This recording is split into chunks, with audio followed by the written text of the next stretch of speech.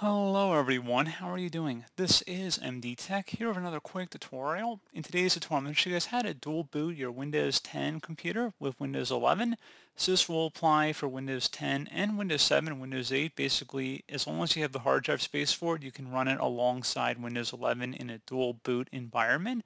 So this is a pretty straightforward process. Will apply to computers, desktops, laptops, tablets, by all major manufacturers like Dell, HP, Acer, Asus, Toshiba, Lenovo. Just kind of running through them all, I guess. I don't know why. But anyway, we're going to go ahead and jump right into it. First thing you want to do is make sure you have the ISO file on your bootable media. If you haven't already done it, make sure you've downloaded the media creation utility for Windows 11. I'll have a link in the description, as well as you can also view one of my videos on how to download the Windows 11 ISO file, and you can burn it to the USB flash drive. Again, you can check out my channel for that. But anyway, once you have your bootable media, we're ready to begin. So we're on our Windows 10 machine, as you can clearly see, and we're going to go ahead and open up the search menu. Type in disk management. Best result should come back with create and format hard disk partitions. Go ahead and open that up. You want to make sure you allocate enough space to this new partition. So generally, I believe Windows 11 wants you to have 65 gigabytes of hard drive space. We're going to cheat a little bit here. I'm going to set it to 15. Make sure you have enough, though. In your case, if you can go up to 100, you probably should. Just generally speaking, again, if you go too low, it won't actually let you install to the drive, as I found out right before recording this video. I believe the minimum, now don't quote me on this, I think they wanted at least 11 gigabytes of hard drive space. So I had to scrap that whole thing, and now we're remaking the tutorial, and this time we're going to do 15 gigabytes of hard drive space. So if you wanted to have a calculator open, that would be, we're going to just right click on our main partition here and select shrink volume. And you want to go enter the amount of space to shrink in megabytes. So I believe it's 15,380 is 1024 times 15. You can enter in whatever you want here. Again, you want to make sure it's large enough. So you can always open up a calculator, which you're welcome to do. And again, 1024, this is in megabytes. That's why it's a big number. And I'm going to multiply it by 15 in my case, so it's actually 15,360. So once you have it as you see it on my screen, again, your number may be different. You're going to go ahead and select shrink. And once you're done with that, close out of here. And then you're going to restart your computer and go to the boot menu. So go ahead and restart. And depending on your computer manufacturer, it might be the escape key, F2, F8, F12, for example. Those are the most common ones. But you want to get over to the boot menu, and you will have your Windows installation media inserted into your computer, whether it be a USB flash drive or a DVD at this point. In the boot menu, we're going to go down to whatever drive we have our files on. So in my case, it's on a DVD, or that's how the system is reading it. So I'm going to select the CD-ROM drive. If you're using USB flash drive, you're going to select that option as well, or in lieu of. So press any key to boot from the DVD. I just selected that, and now it should be booting off of our DVD here. Just give it a moment.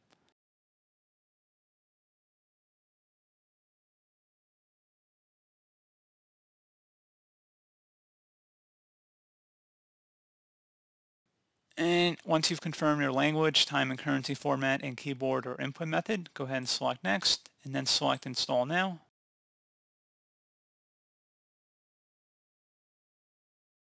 And if you have a product key, go ahead and enter that. Otherwise, select I don't have a product key. And you want to accept the Microsoft software license terms. Select next. Select custom install Windows only. And now we're going to select our unallocated space here. So it's going to be this 15 gigabytes of space that you can see right here. So you can see they recommend at least 20,000 megabytes, but it's still going to let us go though anyway. So that's what we're going to do. Then we're going to select next and give us a few minutes to install here.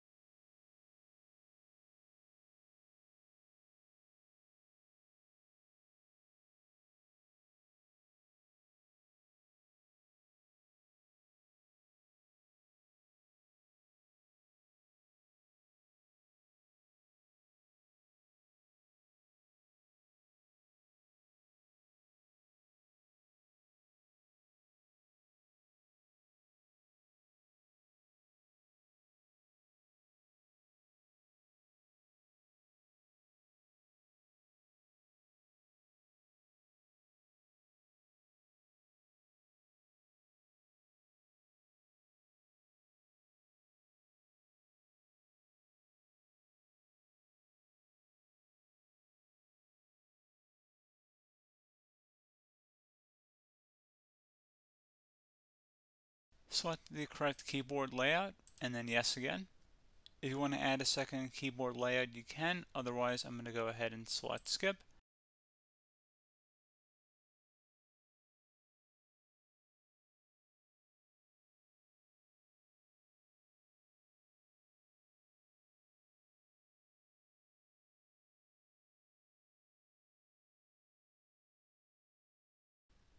You want to accept the license agreement. You want to name your PC here. Doesn't matter what you want to name it, just name it your name, I guess. And then select next. So it needs to be no more than 15 characters and no spaces or special characters. So I'm just going to call it John and then next. Give it a moment here.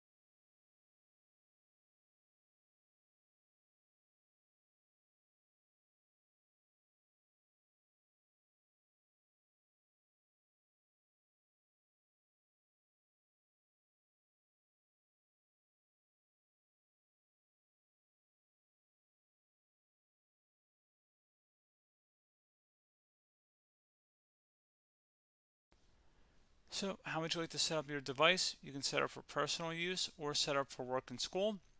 I'm going to set up for personal use and then I'm going to select next. So if you want to sign in with a Microsoft account, you can. Otherwise, we're going to go ahead and turn off our internet. And then we're going to select the back arrow. And then we're going to go ahead and try and create a local account. So if you have an Ethernet connection to your computer, you want to disconnect it.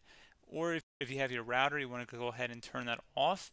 And I'm going to go ahead and switch that off here. And give me a moment.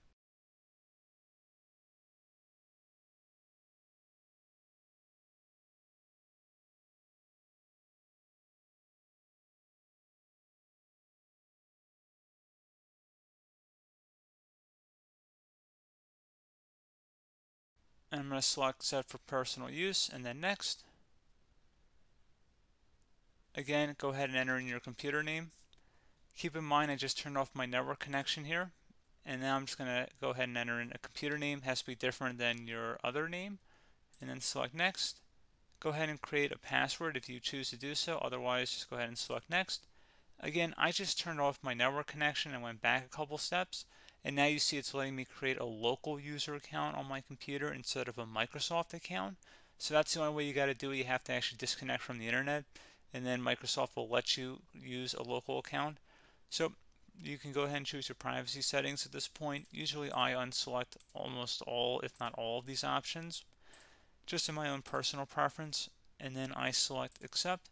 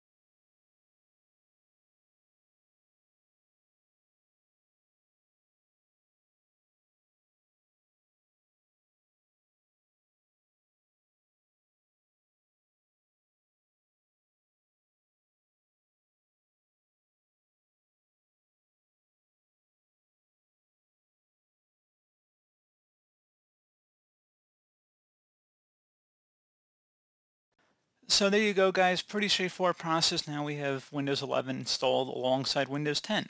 So as always, thank you guys for watching this brief tutorial. Do hope I was able to help you out, and I do look forward to catching you all in the next tutorial. Goodbye.